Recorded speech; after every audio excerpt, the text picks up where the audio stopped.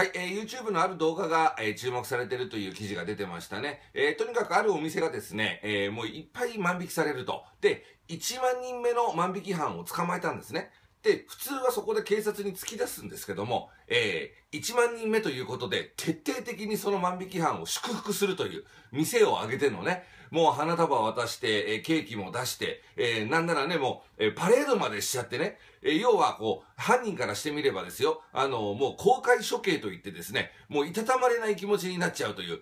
これはちょっとね、変わったやり方だなと思いましたね。言ってみればね、プレゼントを送る先を全然違う人にしちゃうみたいな感じですよ。どういうことかって、発想の転換ってね。